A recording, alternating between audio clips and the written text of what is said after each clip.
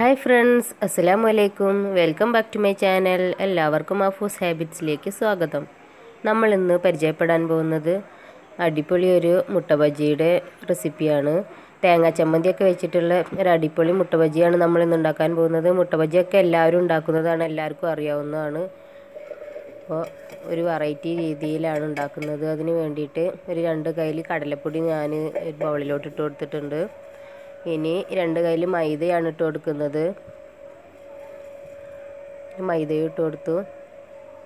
പിന്നെ ഒരു ക്രിസ്പിനെസ് കിട്ടാൻ വേണ്ടിയിട്ട് ഒരു കയ്യിൽ അരിപ്പൊടിയാണ് നമ്മളിതിൽ ചേർത്ത് കൊടുക്കുന്നത്.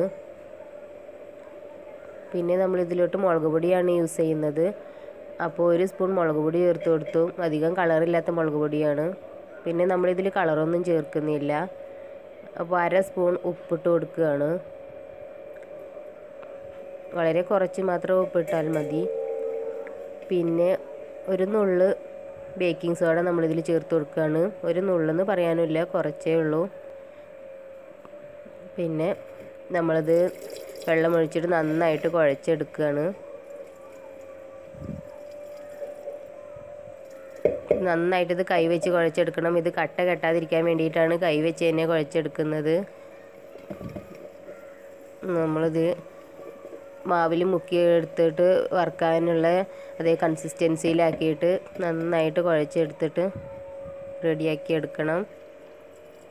കുറേശ്ശെ വെള്ളം ഒഴിച്ചിട്ട് നന്നായിട്ട് കുഴച്ചെടുക്കാം നമുക്ക്.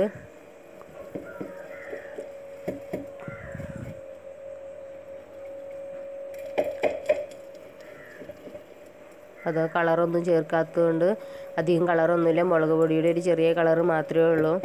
നോമ്പുതുറ വിഭവം ആയതുകൊണ്ട് തന്നെ ഹെൽത്തിന് നല്ലതല്ലല്ലോ എന്ന് കരുതിയിട്ട് കളറ് ചേർക്കാത്തത്.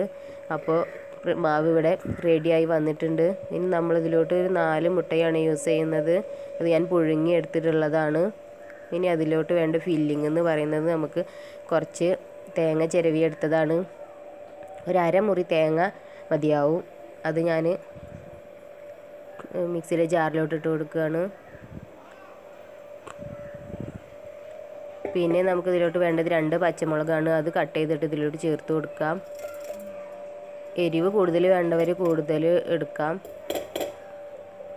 പിന്നെ 1/2 സ്പൂൺ ഉപ്പും കൂടി ചേർത്തിട്ട് ഇത് നമുക്ക് നന്നായിട്ട് ക്രഷ് ചെയ്തെടുത്തിട്ട് ഇതിലോട്ട് യൂസ് ചെയ്യണം. അപ്പോൾ മിക്സി അടച്ച് വെച്ച് ഞാനിത് ക്രഷ് ചെയ്തെടുക്കാൻ പോവുകയാണ്. അപ്പോൾ അത് നന്നായിട്ട് ചമ്മന്തിയായി കിട്ടിയിട്ടുണ്ട്. ഇനി നമുക്ക് ഇത് മുട്ടയിലോട്ട് ഇത് ഫില്ല് ചെയ്ത് കൊടുക്കണം.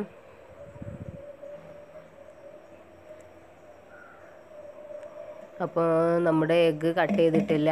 അപ്പോൾ എഗ്ഗ് സാധാരണ നമ്മൾ മുട്ട ബജി ഉണ്ടാക്കുന്നത് പോലെ തന്നെ നടു പിളർന്നിട്ട് കട്ട് ചെയ്തിട്ട് ഇങ്ങനെ വെക്കണം. 4 എഗ്ഗാണ് ഇതിൽ കൊടുത്തിട്ടുള്ളത്. അപ്പോൾ 4 എഗ്ഗും ഇതുപോലെ നമുക്ക് കട്ട് ചെയ്തിട്ട് എടുത്ത് മാറ്റി വെക്കണം.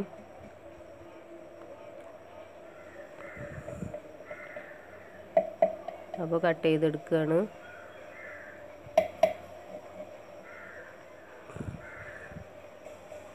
അങ്ങനെ 4 എഗ്ഗും നമ്മളിതുപോലെ കട്ട് ചെയ്ത് റെഡിയാക്കി വെച്ചിട്ടുണ്ട്. ഇനി നമ്മൾ എഗ്ഗിൻ്റെ മുകളിൽ നമ്മുടെ ചമ്മന്തി വെച്ച് കൊടുക്കണം.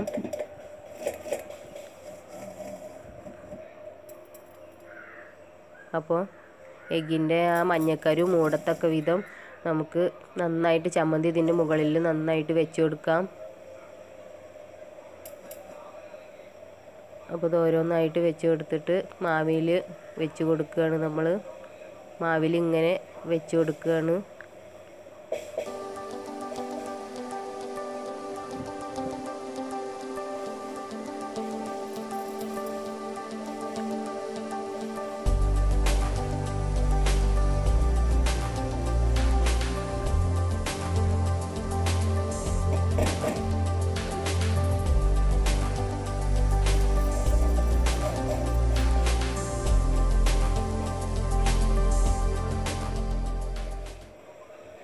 അപ്പോൾ നമ്മുടെ ഓരോ എഗ്ഗിൻ്റെ മുകളിൽ നമ്മളിങ്ങനെ ചമ്മന്തി വെച്ചിട്ട് അത് മാവിലോട്ട് വെച്ച് കൊടുക്കുകയാണ്. സാധാരണ മുട്ട ബജ്ജി ഉണ്ടാക്കുമ്പോൾ നമ്മൾ ഇത് മാവിലങ്ങ് ഡിപ്പ് ചെയ്തിട്ട് അത് വറുത്ത് കോരി എടുക്കുകയാണ് ചെയ്യുന്നത് കട്ട് ചെയ്ത പാടെ.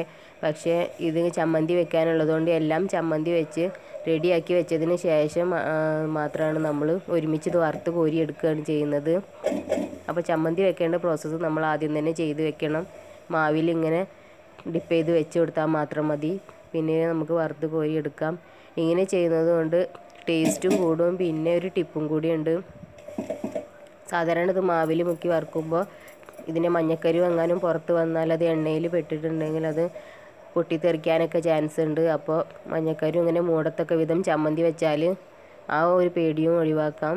പിന്നെ നല്ലൊരു ടേസ്റ്റാണ്. ഇങ്ങനെ തേങ്ങാ ചമ്മന്തിയൊക്കെ വെച്ച് ഉണ്ടാക്കുന്നത് കൊണ്ട് തന്നെ ഇതിന് വേറൊരു ചട്നിയുടെയോ തക്കാളി സോസിൻ്റെയോ ഒന്നിൻ്റെയോ ആവശ്യം വരുന്നില്ല.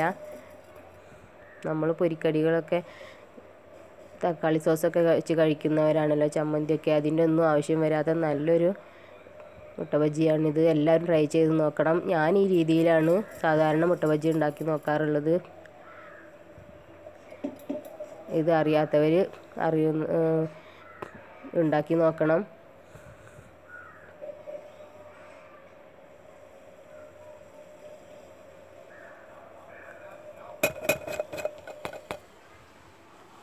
അപ്പോൾ നമ്മുടെ എല്ലാ എഗ്ഗും ഇതുപോലെ ചമ്മന്തിയൊക്കെ വെച്ചിട്ട് നല്ല സുന്ദരിയായിട്ട് റെഡിയായി ഇരിക്കുന്നുണ്ട് വറുക്കാനായിട്ട്. അപ്പോൾ നമുക്ക് വറുക്കുന്ന പ്രോസസ്സിലോട്ട് പോവാം. അതിനൊരു ചട്ടിയിൽ ഓയിൽ ഒഴിച്ച് കൊടുക്കുകയാണ്.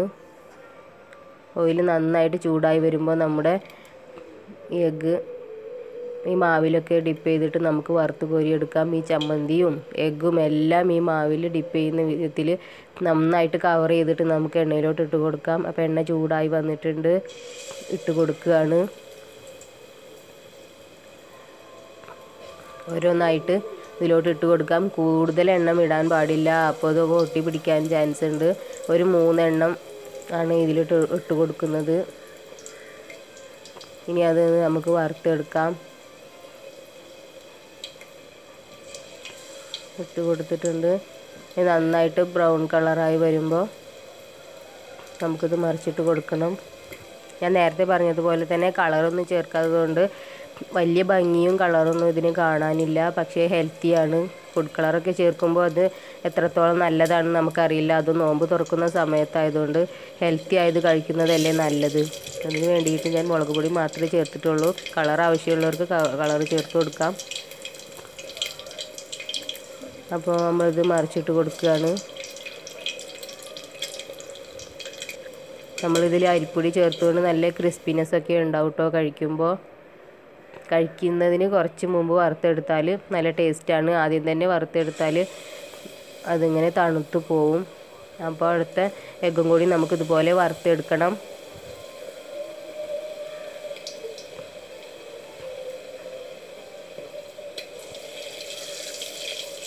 അപ്പോൾ ഇതുപോലെ ഇങ്ങനെ വറുത്തെടുക്കുകയാണ്. അപ്പോൾ നമ്മുടെ ചമ്മന്തി വെച്ചിട്ടുള്ള മുട്ട ബജ്ജി ഇങ്ങനെ റെഡിയായി വരുന്നുണ്ട്. എല്ലാവരും ഈ രീതിയിലാണോ ഉണ്ടാക്കുന്നതെന്ന് എനിക്കറിയില്ല. അറിയുന്നവർ അറിയാത്തവർക്ക് പറഞ്ഞു കൊടുക്കുക. ഈ രീതിയിൽ എല്ലാവരും ട്രൈ ചെയ്ത് നോക്കണം. അപ്പോൾ ഇതും കൂടി വറുത്ത് കോരിയെടുക്കുകയാണ്. അതും കൂടി വറുത്ത് കോരിയെടുത്തു. അപ്പോൾ നമ്മുടെ അടിപൊളി ചമ്മന്തി വെച്ചിട്ടുള്ള മുട്ട ബജ്ജി ഇവിടെ റെഡിയായി വന്നിട്ടുണ്ട്. നല്ല ടേസ്റ്റിയാണ് കഴിക്കാൻ വേണ്ടിയിട്ട്. അപ്പോൾ ഇതെല്ലാവരും ട്രൈ ചെയ്ത് നോക്കണം. പിന്നെ എൻ്റെ വീഡിയോസ് ആദ്യമായിട്ടാണ് കാണുന്നതെങ്കിൽ എല്ലാവരും സബ്സ്ക്രൈബ് ചെയ്യണം. അപ്പോൾ അതിൻ്റെ അടുത്തുള്ള കുഞ്ഞു ബെല്ലൈക്കൺ പ്രസ് ചെയ്താൽ ഞാനിടുന്ന എല്ലാ വീഡിയോസിൻ്റെയും നോട്ടിഫിക്കേഷൻ നിങ്ങൾക്ക് ലഭിക്കും. അപ്പോൾ എൻ്റെ പ്രീവിയസ് വീഡിയോസൊക്കെ എല്ലാവരും കാണണം. അപ്പോൾ താങ്ക് യു ഫോർ വാച്ചിങ്.